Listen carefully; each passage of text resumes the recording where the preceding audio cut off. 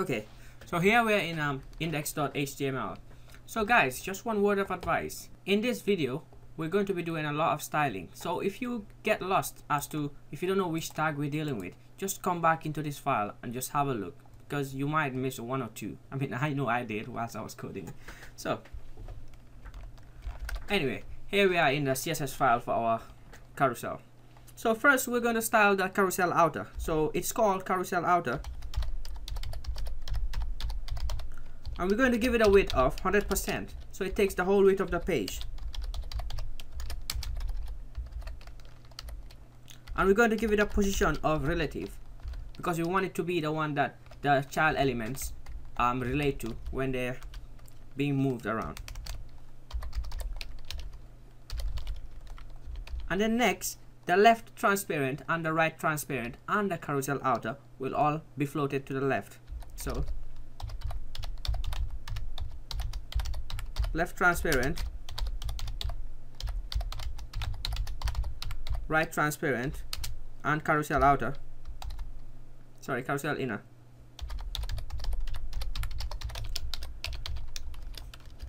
All floated to the left. And next, the left transparent and the right transparent, we're going to style those as well.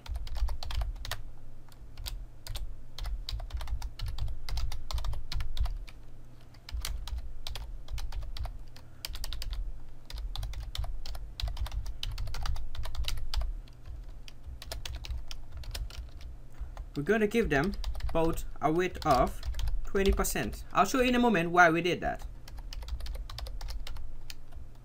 We're going to give them a position of absolute, so we'll put them wherever we want to in their container.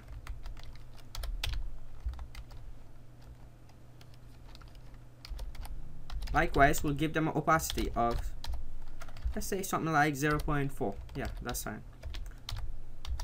And a background color of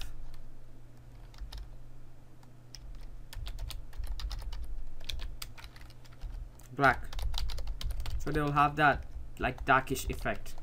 Okay, so here we are. So basically what we did is we just gave this an opacity of 0.4 and a background color of black, so it looks like anything going underneath it is underneath some sort of a transparent veil. Likewise over here as well. So we gave these two a width of 20%. So now what we're going to do next is we're going to give this a width of 80%, so it takes up the whole of the container. So now we're going to take the wrapper that will contain all the images and then give it a position of absolute as well.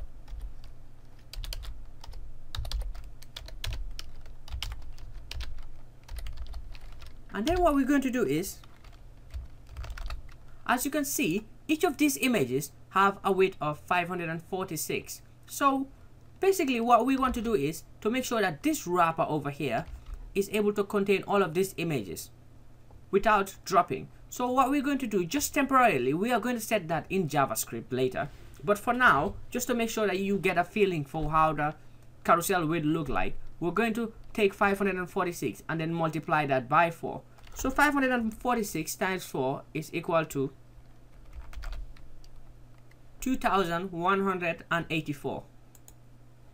So the width of the wrapper will be, for now, 2184 pixels. Okay. The reason we did that is so that it will be able to contain all 4 of those images. Okay, now that we're here in Firefox and then we refresh, now you can see the images have started to show up properly in their container. We'll go back into the CSS file and then float every image inside of the wrapper. So we're going to do wrapper carousel item. If you remember, each of the images that we created inside the HTML file over here have a class of carousel item. So hence we're targeting it over here. So we float each of them to the left. So now inside of the CSS, we're going to take the carousel inner and set its overflow to visible.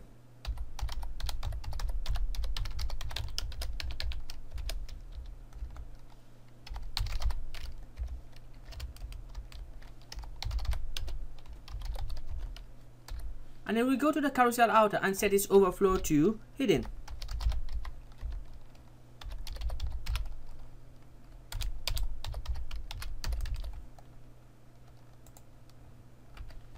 So now we come back to the browser here, and then we refresh. So we'll see that the carousel inner has collapsed, and the reason for that is, okay, let's have a look at these photos over here.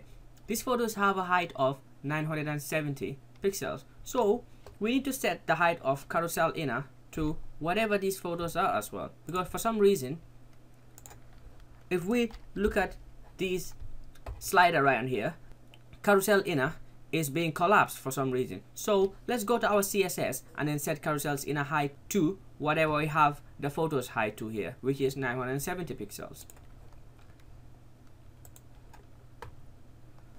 So over here in carousel inner, we'll set its height to 970 pixels. Okay, we'll fix this spelling mistake that we had here. It should have been spelled as opacity instead of opacity.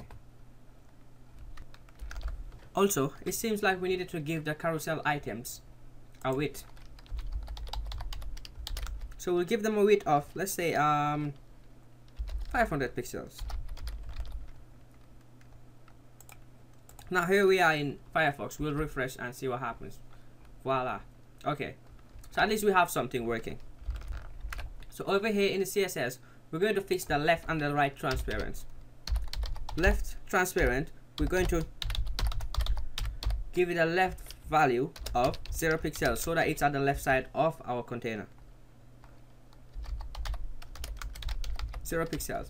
And for the right transparent, we're going to give that a right of 0 pixels so that it's at the right. So now we're going to set the left and the right link to absolute position. Left link position absolute, right link position absolute. So now we come to Firefox and then we refresh, we'll see a change. So as you can see, these ones have been made to be absolute. So now they're both inside of their container and they're free flowing. You can put them anywhere inside of this container. So now we'll go and fix that. We're going to move the right link to the right hand side here, and the left link we're going to stick it over here. So left for left link is 0 pixels.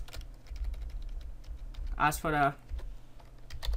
the right for right link is 0 pixels.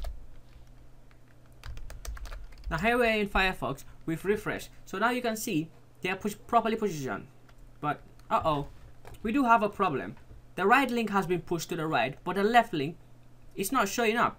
So let's go to our Chrome Developer Tools and see what's happening. Okay, right is fine. As for left, it does seem like it's over on the proper area, but for some reason it's not showing up. So let's go and modify the z index and see if that will fix it.